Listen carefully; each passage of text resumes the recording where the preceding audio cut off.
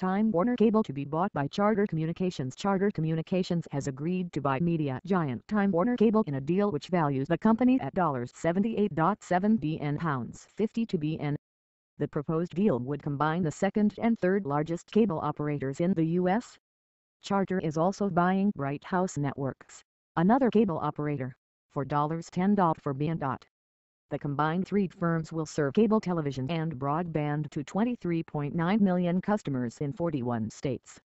Charter will pay about $55 billion in cash and stock for Time Warner Cable, with the balance of the $78.7 billion valuation coming from TWC's debts. U.S. cable companies are facing stiff competition from online service providers such as Amazon and Netflix, as customers increasingly choose to stream films and television shows over the internet at a time of their convenience. Cable companies are responding by trying to cut costs and improve the quality of their shows. The new merged cable giant will compete with U.S. cable market leader Comcast, which currently has about 27 million customers. Charter's takeover move comes a month after Comcast abandoned its plan to buy Time Warner Cable, fearing pressure from regulators.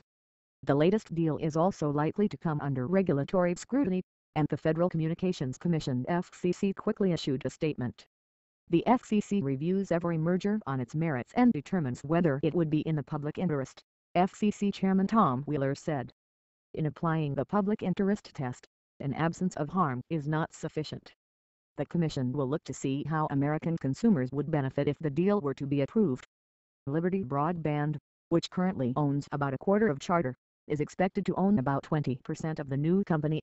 The deal values Time Warner Cable at $195.71 per share,